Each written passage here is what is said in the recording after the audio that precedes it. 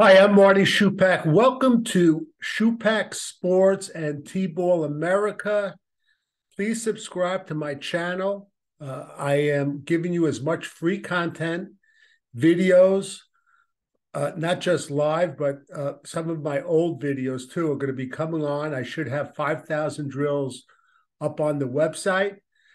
This session is T-Ball practice template number 9. If you've been watching, I'm going through different practices for T-ball. If you're involved in T-ball, I'm glad you're here. If you're not involved in T-ball and want to learn a little bit about running a practice, you'll learn some too.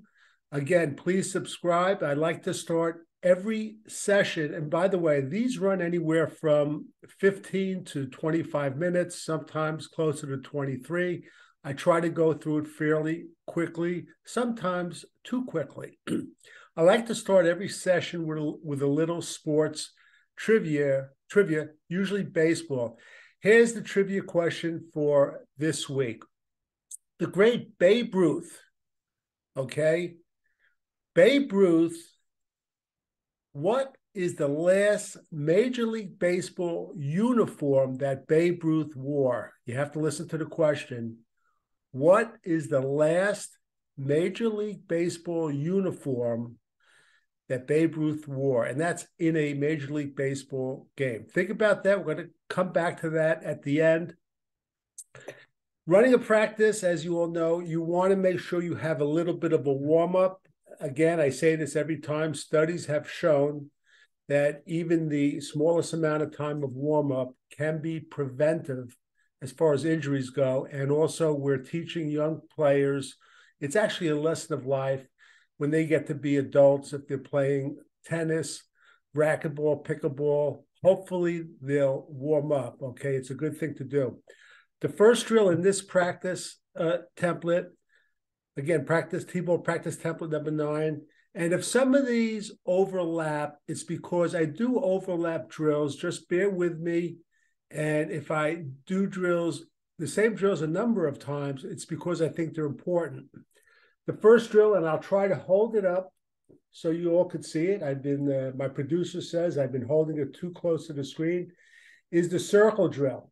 Now, some of you will listen to this on a podcast, and it could be Spotify, whatever. I'm going to try to be as descriptive as I can because I know some of you are jogging, listening to headphones, or you're commuting to work on the commuter train or listening in the radio. I urge you, if you are, thank you, but try to go to Schupak Sports so you could see the images. Here we have a circle, okay?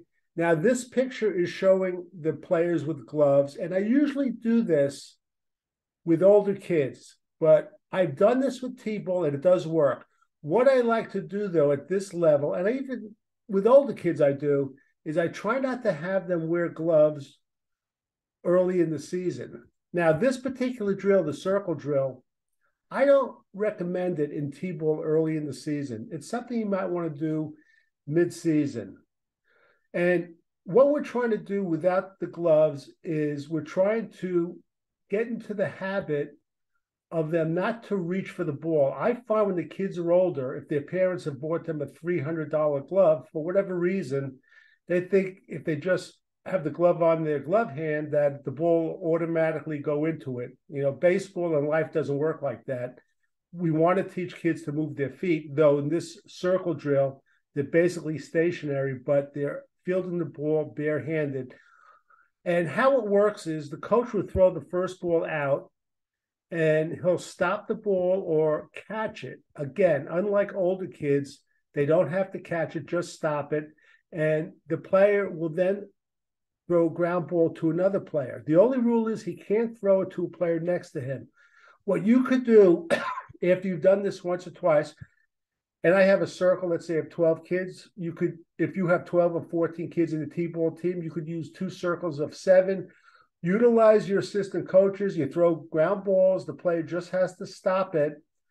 And again, they can't throw it to the next person. And our goal is to keep the players have their eyes on the ball, okay? And to stop it. And the benefit of this is the players will learn to keep their head down. And also benefit is they learn to follow instructions. Okay. Very important. When I coach, no matter what age, I always maintain you don't necessarily have to catch the ball.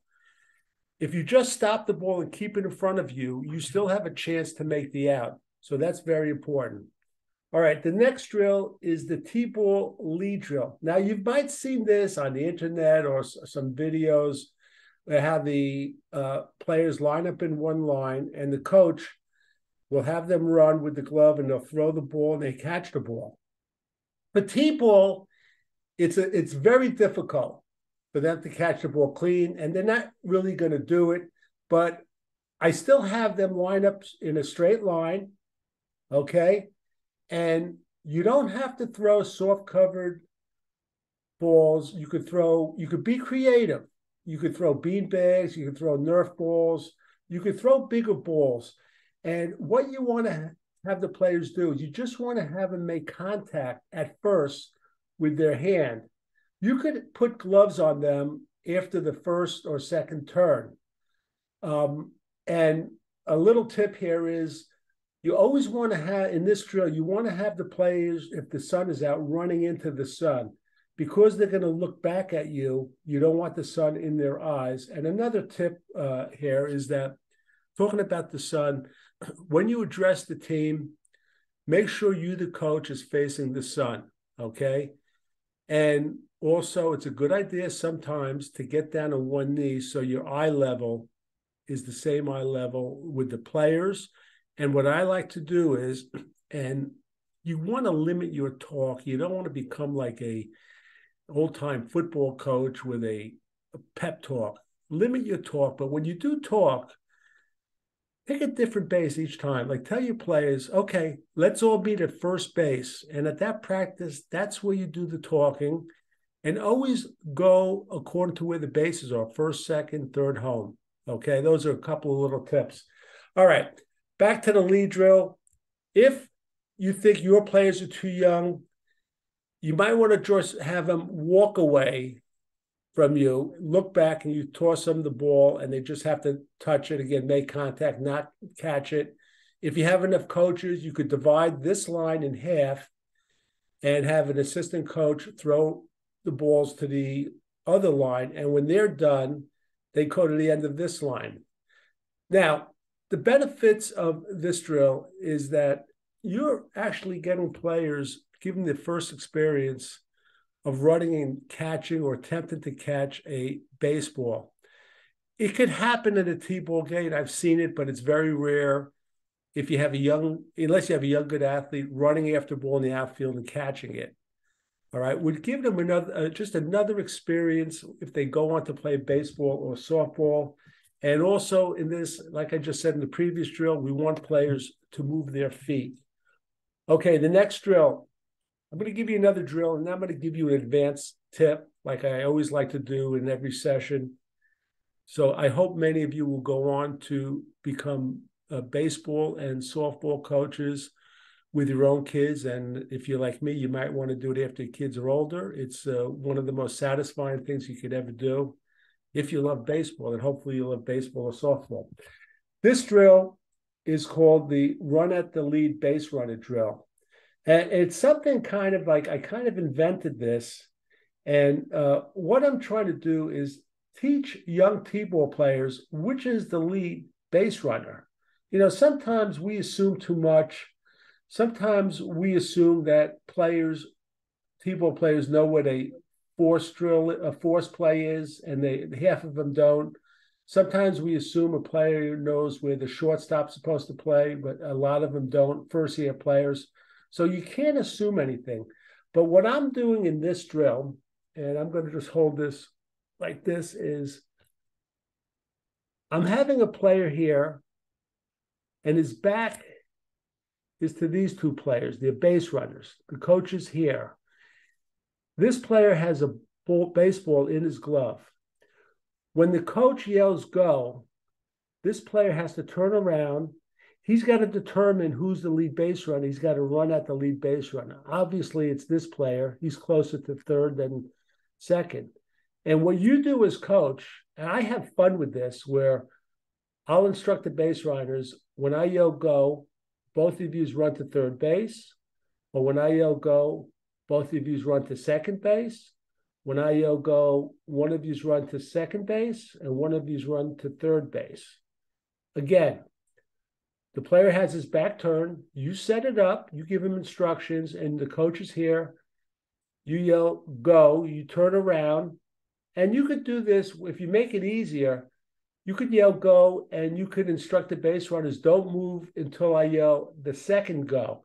So that way, this player, he could look at the situation on the second go, these players will break. Now, keep in mind, if this player is running to third and the T-ball player is running at him, it doesn't matter if he's safe or out.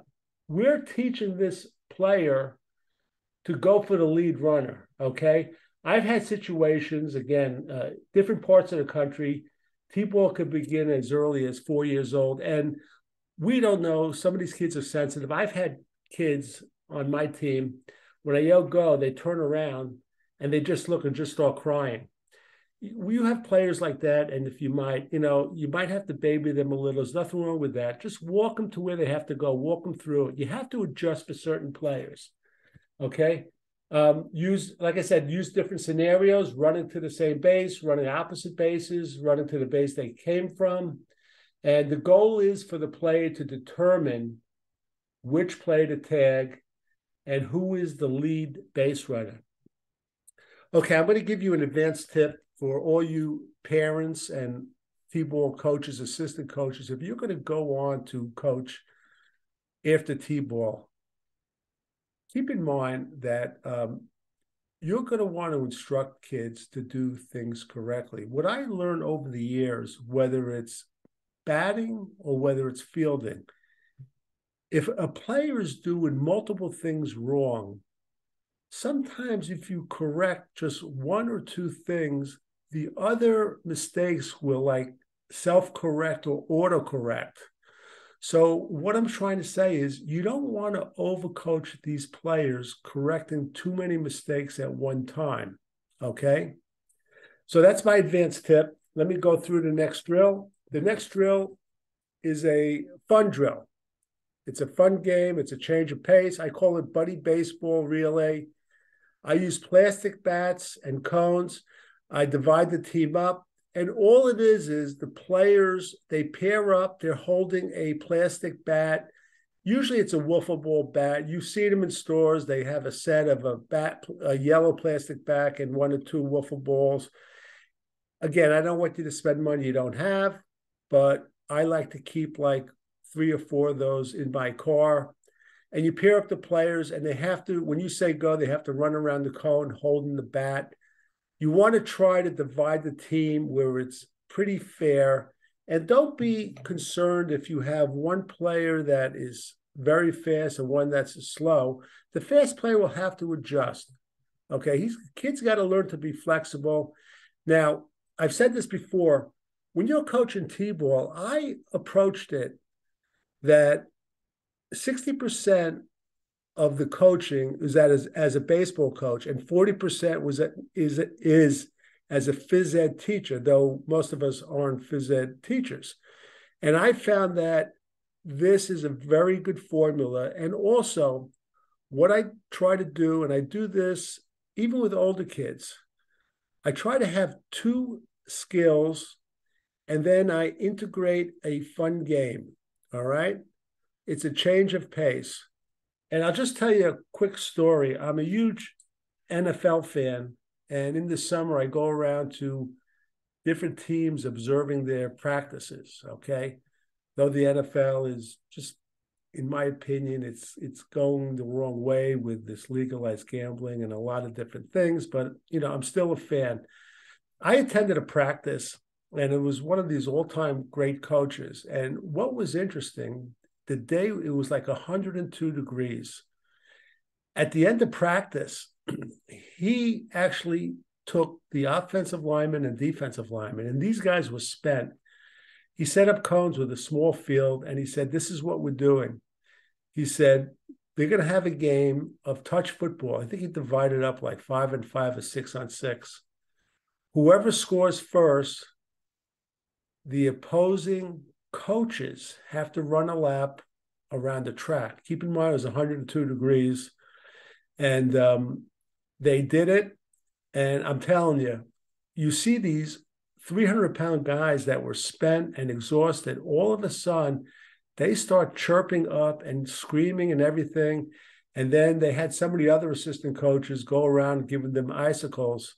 And it was a fun time. And it actually taught me, even the most serious coaches know when to have fun. So if you're coaching at a higher level too, I don't care if it's 15, 16, 17, and 18, put into play some fun games. Okay, the next drill. This is a tough drill.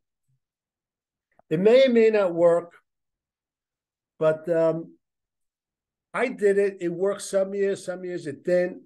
I divided the team in half. I put one tee between third and home, one tee between home and first. I put all these cones down, and one by one, the player would get like one or two chances, and he'd hit the ball aiming at the cones opposite him. So this group of T-ball players would aim over here. This group would aim over here. And if you get the ball on the dirt, you'd get like 1 point. If you knock down a cone, you'd get like 2 points. And make sure, don't use the commercial cones. Those will never get knocked down. I used the small plastic cones. I had coached soccer the year before, so I had like 24. Don't go crazy spending money, but they are very cheap.